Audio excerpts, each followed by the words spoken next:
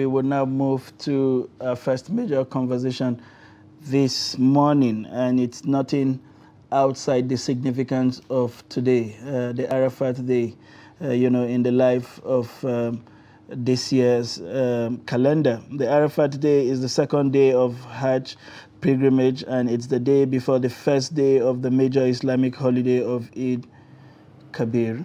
On this day, Muslim pilgrims make their way from Mina to a nearby hillside and plain called Mount Arafat and the plain of Arafat. It was here that the revered Prophet Muhammad gave his farewell sermon. Today on the program, we look at the significance of Arafat and Eid Kabir celebration, and we are joined via Zoom from Birnin Kebbi by Engineer Ismail Chindo Gotomo. We also still have in the studio with us the editor of 21st Century Chronicle, Malem Nuruddin Abdallah, as well in the studio with us. It's a pleasure to have you join us. Good morning, Mr. Ismail, or rather, Engineer Ismail.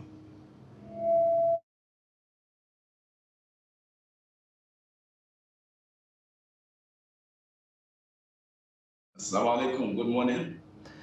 It's a pleasure to have you join us. Can you please take us through the significance of the day of Arafat and all the benefit that it holds, especially for the Muslim Ummah? Now, Bismillah sallallahu alayhi wa sallam. Arafat Day is the 9th day of Dhul Hijjah. That is the 12th month of the Muslim Islamic calendar. The Arafat Day, as explained by various Islamic scholars in their literature, is of vast significance. One of its significance is the day when the religion was fulfilled. Allah Ta'ala says, Al-Yawma akmaltu lakum dinakum, up to the end of the verse, that on that day, Allah has fulfilled, has perfected the religion of Islam. That is one. Then secondly, it is the day when Allah Ta'ala answers prayers. The Prophet of Islam says, Abdullah du'a'i du'a'u yawmi Arafah. The best dua, that's the best prayer, the best supplication is that of the day of Arafah. In other words, the prayer, the supplications, whatever a person prays Allah to give him or her, Allah Ta'ala will offer that particular, will answer that prayer, will offer him or her that particular thing that he asks. Is it also the day that Muslims are being forgiven? Now, this forgiveness is particularly for those that gather at the valley of Arafat for the pilgrimage. And the scholars have explained, as explained in the book known as Nur al-Fajr, written by Muhammad Bello, that all Muslims are being forgiven, particularly those who abide by the ethics of Islam on that particular day. Meaning to say that Muslims are expected to fear Allah on that particular day, to be truthful, to refrain from lies, to refrain from rancor, to refrain, to abolish pride and other blameworthy qualities. So Muslims are expected to be humble to Allah on that day. Prayers are being answered. The day when Muslims are being forgiven. There's also what is the day when a person fasts. That is for us who are staying at home. If a person fasts that day, the Prophet Islam says that that fast will erase his sins, the sins that are here and the incoming year. So these are the part of the various merits that the day of Arafat has. All right, so let me ask this question now. Going to Mount Arafat and being there, it's actually an integral part of the Hajj ritual. We've just heard a lot of Nigerian pilgrims are still here, and they are still being promised that they are going to make it to Saudi Arabia at some point. Today being Arafat, if they do miss this particular day, what is the fate of their Hajj? Well, according to the explanation, the Arafat day starts from dawn of Arafat, then up to the next dawn. So if a person could be at Arafat or in Arafat by, say, 10 minutes to dawn, he or she has succeeded in getting the Hajj. And that presence is, whether a person is standing or whatever, the presence is the most important. So if they can make it by that, at least by that time, then alhamdulillah, they have no problem. But in case it falls actually in Hajj, al-Hajj Arafat, the Arafat is the major pillar of Hajj. So any person that misses Arafat has really misses Hajj. Now, you talked about, before we come to Malan Nuruddin in the studio, you talked about today being a significant day of prayer as instituted by the Prophet Muhammad, peace be upon him. And you talked about how significant it is that those supplications are made today because of the promise that were made by Allah to the Prophet on the significance of this day. As a country that is going through so much, I mean, we've seen the Shiroro attack where we lost over 40 soldiers. We've seen the Kuje attack. We've seen the attack in the church in Owo. We know how vulnerable our cities and our country has become. Zamfara has become a watershed for all kinds of attack. The people in Maiduguri are also not sleeping with their eyes closed. As a country, especially one with a very significant Muslim following, what kind of prayers should we be offering at Arafat today? What kind of supplications should we be having, you know, for the peace and stability and well-being of our country, Nigeria? Yes. Now, first and foremost, as said by the Prophet of Islam, sallallahu alaihi wasallam, he said, "Wa afdalu ma qultuhu ana wan nabiyyuna min qabli, la ilaha illallah wahdahu la sharika lahu." That is the best of what I said on this day is that there is no deity worthy of worship except Allah. So this great kalima, this great words, we should be, repeating it one after the other. We should be repeating it various times. Then secondly, Amir Mu'minin Muhammad Bello explained that in that his book, Urud al-Fajr, that one of the prayers also is that Allahumma atik al-qabati min al-nar wa awsili min al-rizq al-halal wasrif anni fusakat al-janni wal-ins. That, oh Allah, I pray that you guard me against the torment of the hellfire. Set me free from being among the ones that will be in hellfire. Then, oh Allah, give me abundance of wealth that is of lawful wealth. Then, oh Allah, guide me, turn away the evil machinations of mankind and the jinn. So you see, this part, all part of this prayer is very important. That God should turn us away, should turn away the evils of evildoers to ourselves and to our country. We have been saying many times, often, that it is our responsibility as Muslims, as enjoined by Islam, to pray for ourselves, to pray for our parents, to pray for our children, to pray for our leaders, and to pray for our country. Because your country, as explained by scholars, without the country is without you in particular. So Muslims should be praying fervently for peace and stability of this country and all other countries of the world. So this day, it is very important for us to make use of this opportunity to pray to Allah, to supplicate to Allah, so that we will have peace and stability in this country and the world at large. Now, let me come to you now. Let's talk about the Hajj, specifically this year's Hajj and the Hajj exercise and how it has been bedeviled by lots of problems. We just saw a report on pilgrims not being able to make it from Kanu. There are lots of other states as well that are experiencing the same problem. The chairman of the Hajj Commission has left, and we have heard other officials of other states as well. They have abandoned their pilgrims and have gone as well. So I'm meant to understand that there are some parties, a lot of parties involved when it comes to Hajj operations. You have the Hajj Commission, you have the State Pilgrims Welfare Board, you have private tour operators, and all that, and even some with accounts and CBN and all that. Where does the blame actually lie? Because right now we're looking at the Hajj Commission. Are they solely responsible for this? The answer is yes. And the reason is this. National Hajj Commission is the apex Hajj regulator in Nigeria. Saudi Arabia deals with countries. Nigeria is represented by a NAHACON. All correspondences between the Saudi authorities over Hajj and Umrah is being channeled through NAHACON.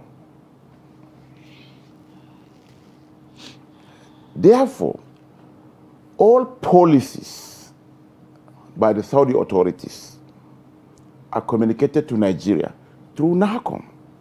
And NAHACON is backed by an act. NAHACON licensed tour operators to conduct Hajj and Umrah operation. They equally licensed state pilgrims boats. I'm from Kano. I can't just pick 10,000 pilgrims and take them to Saudi Arabia. No. Everything must be channeled through NAHACON. The problem fundamentally is NAHACON was not prepared. They are grossly inexperienced, but they don't want to accept it. They needed help from day one we saw it. At least I've been to Hajj more than 15 times, and I participated fully in all the major components of Hajj. So I know what it were in the last 12 years and the changes that took place. The worst part of it, absence of communication. They have a very zero or poor communication strategy. Saudi Arabia gave us extension 2 times. We couldn't meet up. Even when we have a Saudi airline as part of the approved air carriers, we had issues in the past. The leadership of NAHACON at that time, because of their experience, they equally go to Saudi Arabia. Because up till yesterday, I thought that we should be able to airlift our pilgrims. Do you know why? Because we have Flynas. Flynas is a Saudi-based agency. It is not like Azman or Max Air. It can land in Saudi Arabia even if the airport is closed for other countries, because it must go back to Saudi Arabia. There are instances whereby we landed in Jeddah, moved to Mecca. We didn't even go to Mecca. Do you know what we did? We went to Mina Strait. We didn't do Hajj Tamattu'i. That you do Umrah, relax before Hajj. We do the combine. We do the Quran. You understand? But unfortunately, they keep on lying. I'm sorry to use that word, to the pilgrims. We talk of rescue. What does rescue means? I said it much earlier. In 2008, there was a problem. An Indonesian airline was scrambled and deployed to Kaduna to airlift the pilgrims. I boarded that flight. It wasn't one of the approved carriers. But unfortunately, it is Nigeria. Allah Ibrahim, you'll just be using your contacts and what have you to be appointed to a position you are not prepared for. You know nobody in the system. Those that have been there, one phone call. In Kaduna, it was an ES, executive secretary. He rushed to the village during Yaradua's time. Said, I have problem. I have more than 3,000 pilgrims on ground. I have less than 3 days to do this thing. The airline approved for me has issues. That time it was even chaotic because allocations are given to people with briefcase airline companies. That has been eliminated. We have big men in Nigeria who have airline companies without even a note. They don't even hire. They wait for Mr. Sunday's airline to finish his airlift and come and do mine. At the very, they use their position and what have you. But the leadership at that time, you know, which brought serious issue. So it was a simple thing. Flyers, deploy more crafts.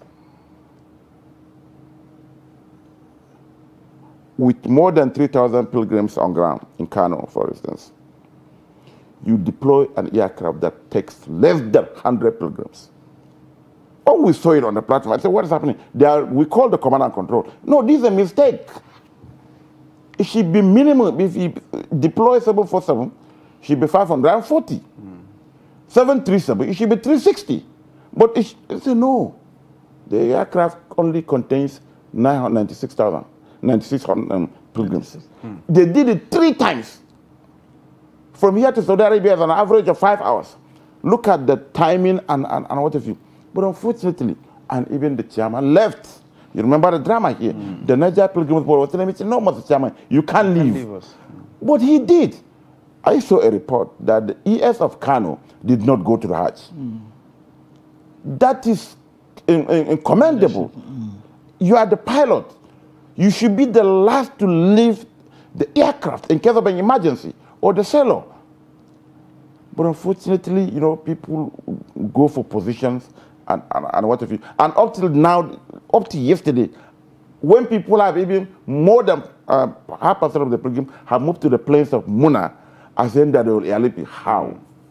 The Sheikh was speaking. Al-Hajj Arafat, I remember in that time, even people who are critically ill, people were moved in an ambulance to the plain of Arafat.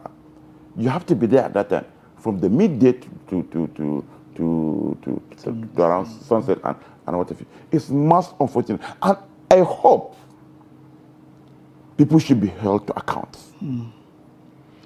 Engineer Ismail, we are coming back to you. I would like you to perhaps offer some words of comfort for all of those pilgrims that it has become obvious, going by the current circumstances, that they would not be able to make it to Mina, let alone be able to participate in this Arafat. What kind of consolation do you think the authorities should be offering them? And in your own wisdom, what else can we do to better the plight of people who earnestly wish, in tandem with their faith, you know, to be part of the Hajj, especially the first-timers who have made huge sacrifices? We hear from some of them, they sold their farmlands. Others have been sleeping in the camp for 5 days. Others have had to sell valuables. You know, I'm sure cancel other very pressing engagements to want to be part of this all-important religious exercise. But alas, the failings of man and all of that has prevented them from it. What kind of words of admonition can you offer them and offer the authorities on ways that we can make life better for people to enable them attain their goals? Okay, Tawfiq. You see, Alhamdulillah, Islam has solution to all problems. The Prophet of Islam sallallahu alaihi wasallam said that ajaban li amrin idha asabahu sarra'u shakar ana khairallah wa idha asabahu dharra, that the issue that has to do with a believer is very wonderful. If something good happens to him, he'll be grateful to Allah, and that is very good for him. And if something bad happens to him, he will endure it, and that is as well good for him. And more so, it is there in the hadith of the Prophet ﷺ that if a person intends to do something, a righteous deed, and unfortunately, due to one reason or the other, he has been incapacitated, then Allah will reward him for that good intention. And also, there is, you see the kindness of Allah, that if you intend to perform something good, but you couldn't, for reason above your control. Allah will still reward you for what you have intended to do good. But if you intend to do something bad and you fail to do it, Allah will not punish you for your intention. For what kindness of Allah it is. But you see also in the chapter of Hajj, there is what is known as al-ihsan, that is facing any failure to perform Hajj. So in case of any failure, a person intends, whether at home or abroad, but he or she could still not perform it, then his is just to stay where he could and abandon the journey and hope that next time, inshallah, Allah will make it possible for you.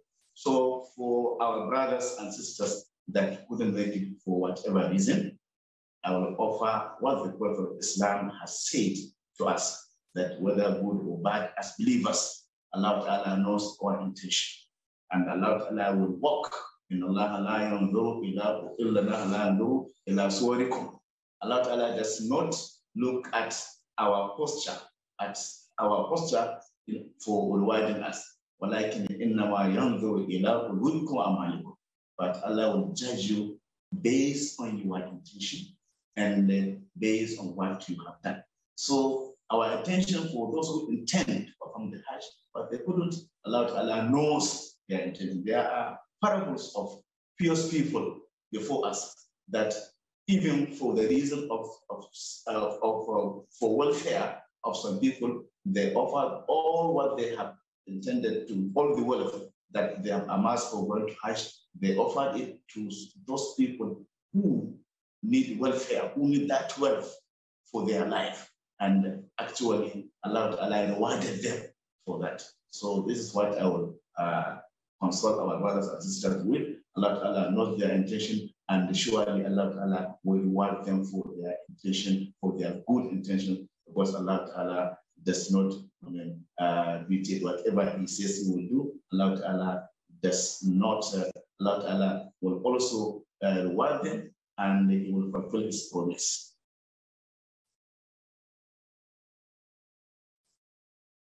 Gotomo, they're joining us from Kebbi States and offering all sorts of supplications to our brothers and sisters who, by the reason of failure in logistics, are not able to join their other colleagues at Arafat today. We also join you, Engineer Ismail, to offer supplications for these people. We pray that the Almighty Allah will show us mercy both here and in the hereafter, and accept our ibadah on this very important day of Arafat. Thank you for joining us this morning, and we wish you a very blissful Friday, and most importantly, happy Arafat.